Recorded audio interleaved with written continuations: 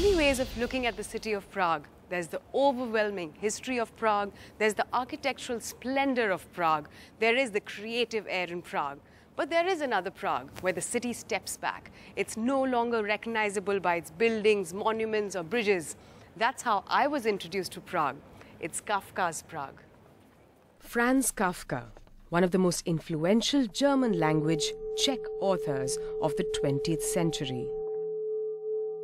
He's as complex to explain as his words. Yet, if you have read him time and again, you cannot separate this city from Kafka's Prague.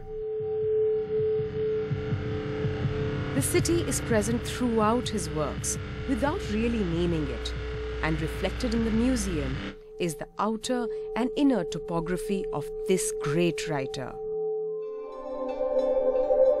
An experiential tour of the term Kafkaesque, a surreal distortion and a sense of impending danger.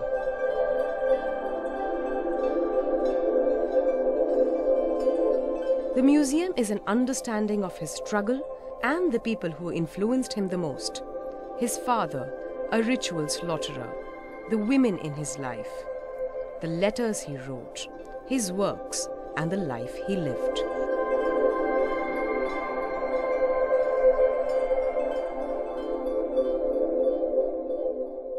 Like Kafka's works, this museum is not so much about what's apparent, but what's not apparent.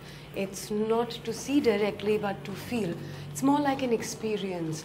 And like his works, it gives you an uneasy feeling in the stomach and leaves you a little disturbed.